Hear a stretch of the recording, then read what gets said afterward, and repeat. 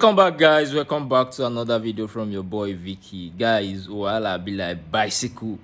When I saw this, I was like, man, people did, some people have mind.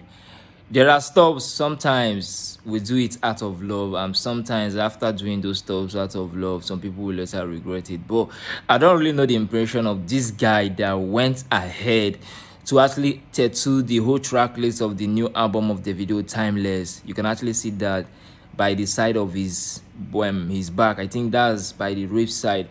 He tattooed the whole album track list of Davido, and this have gotten a lot of reaction from fans, and some people were like, are you sure this guy is not chasing clout, or maybe he's doing it because he's expecting something from Davido? What if Davido drop another album? What is he gonna do about that? Let's take a look at some reaction from fans on what they are saying relating to that. You can actually see what this one said. This one said he's expecting 1 million naira. Actually, this one said that his interest of doing that he's doing it, so whenever Davido sees that, Davido is going to call him and gift him some money.